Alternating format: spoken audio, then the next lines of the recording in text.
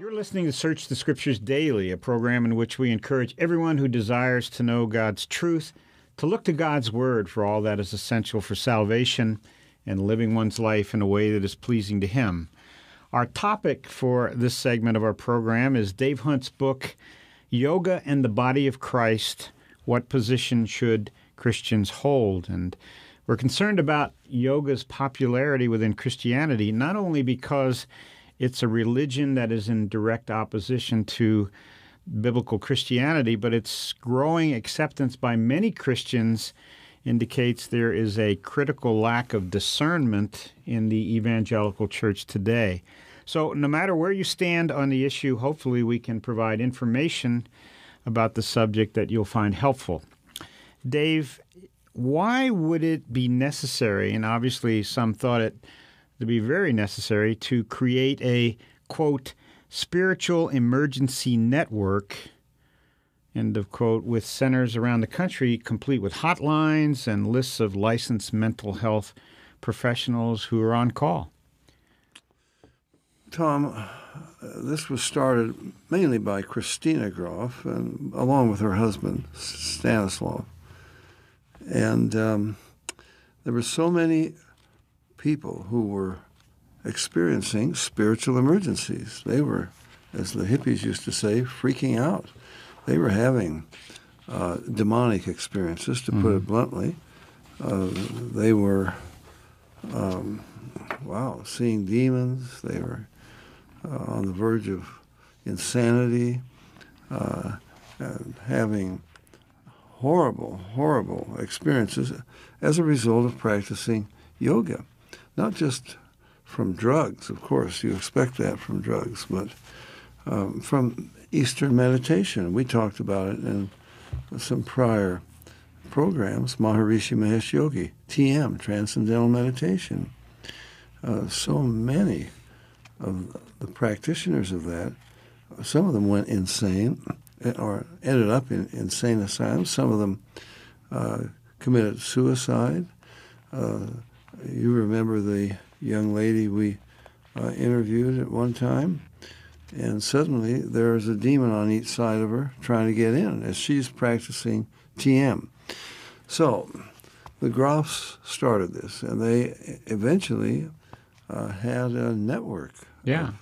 David, let me give you some information from their promotional material. It says, trained graduate students in the School of Professional Psychology at the California Institute for Integral Studies respond to each caller, providing assistance and educational information regarding spiritual emergence.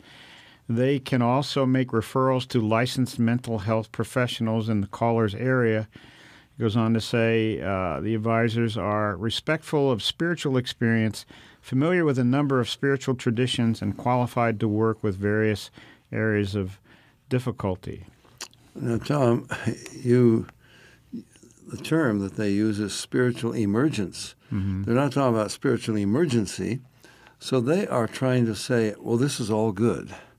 You see, you are emerging into a higher level of spirituality. And, of course, you're going to have nightmares, and you're going to have visions and demonic appearances.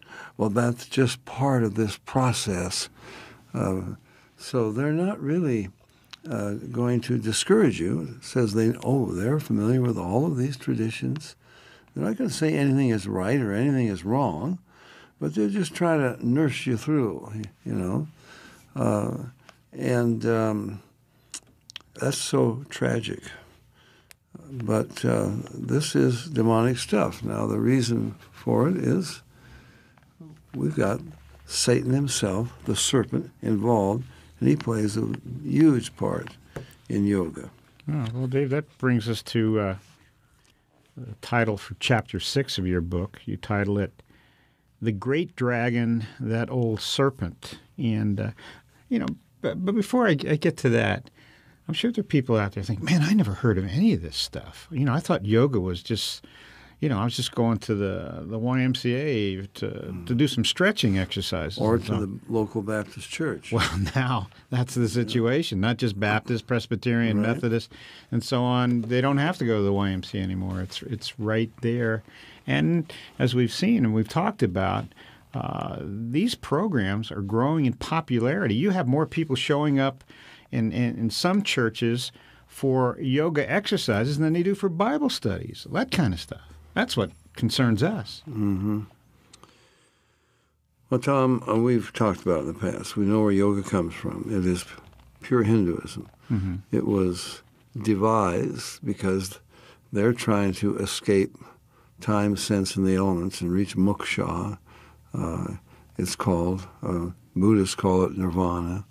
They're trying to get beyond this physical body and this physical world. In fact, it is not anything that was developed to improve anyone's health or physical fitness. It is, in fact, a technique for dying, technique for getting out of this body into the next reincarnation, or depending upon what they may believe in. Tom, people are being deceived, and now somebody can say, well, I've been practicing yoga for 10 years and it didn't bother me. I didn't have any of this.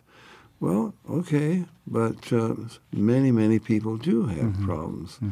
But on the other hand, who knows what spiritual delusions this person has embraced through yoga. Yeah. Hey, Dave, I just want to comment about what you said about yoga is not for health. We just had a conference, as you know, and Carol Matriciana was here.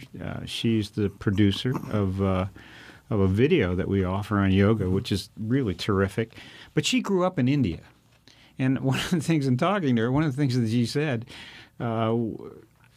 logically, based on what we've been saying, I should have thought of this. But she said, Tom, growing up in India, and obviously yoga being Hinduism, it was a part of life there, but it was never a part of life for young people.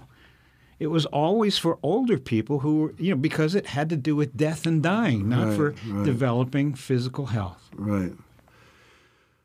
And yet that's what it's being promoted as in the United States. And even in India today, which is interesting. So the real theology behind it is being really overturned.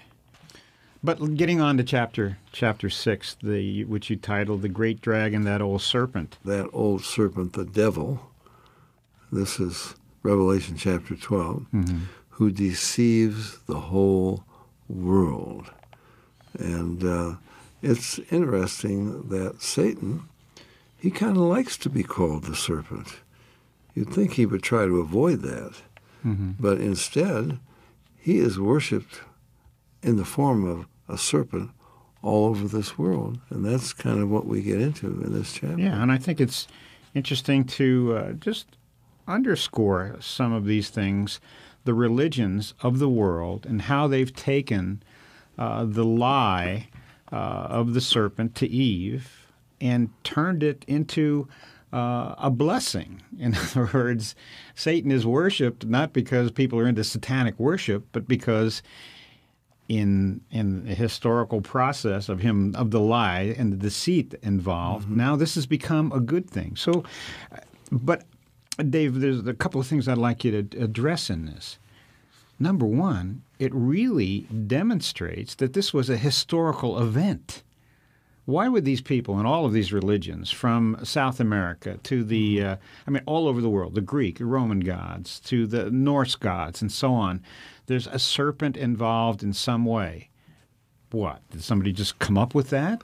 These cultures, independent of one another, all have the same idea?